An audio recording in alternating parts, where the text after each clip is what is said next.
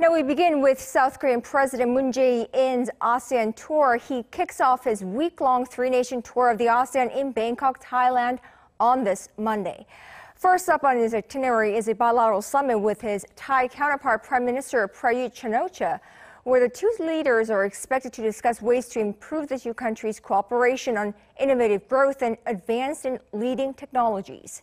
Hee-jun files this report from Bangkok. President Moon Jae-in starts off his ASEAN tour in Thailand. It's the first official visit to the country by a South Korean president in 7 years. On Monday, President Moon begins with a summit with his counterpart, Prime Minister Prayut Chan-o-cha, to discuss the two countries' co-prosperity, cooperation among ASEAN nations, and peace on the Korean Peninsula.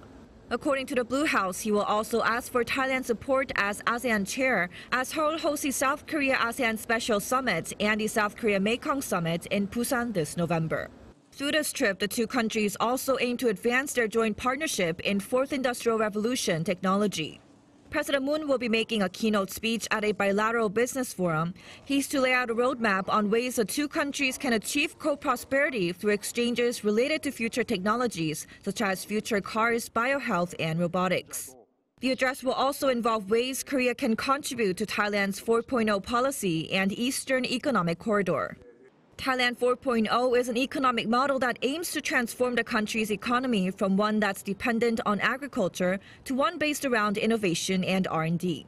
It hopes to achieve this through new growth engines. And the Eastern Economic Corridor is aimed at connecting Thailand's eastern provinces to ASEAN's leading economic zones by 2021.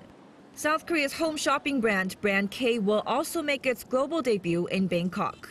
This event will help Brand K, a joint brand for small and mid-sized companies, enhance brand power and pave the way for more business in Thailand. President Moon will be working to help achieve Thailand's economic vision in hopes that it can create a synergy effect with Korea's new southern policy. This should also open up new business opportunities for Korean companies hoping to make inroads into Thailand's markets. Hee-jun, Arirang News, Bangkok.